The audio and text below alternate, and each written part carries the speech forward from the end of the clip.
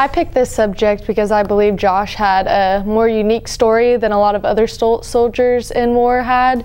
One of the main things that struck out to me is the way he talked about post-traumatic stress disorder. He saw it as a cop-out. He didn't really see it as, he sees it as an excuse. He says, you know, it's just like if you go get drunk or you're drinking and you do something bad, but that's not okay. And he says a lot of soldiers who have post-traumatic stress, that's what they do. They use it as an excuse. They'll have a bad day, and Josh says that's something you need to get over. And with his family and with his family's help and his therapy, he was able to overcome that, and I thought that was really interesting.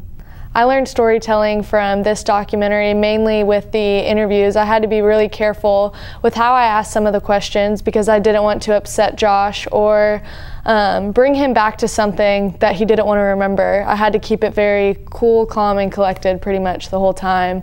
One of the biggest challenges I faced in producing this documentary was kind of being on the same schedule as the family. They have their daily lives, and I'm pretty much just following them around with a camera, just trying to show others what they go through and in their daily life. And also to reiterate with asking the questions, I didn't want to upset Josh or bring him back to a bad memory that he didn't want to remember. And just to be careful with his post-traumatic stress and also not asking any of the wrong questions.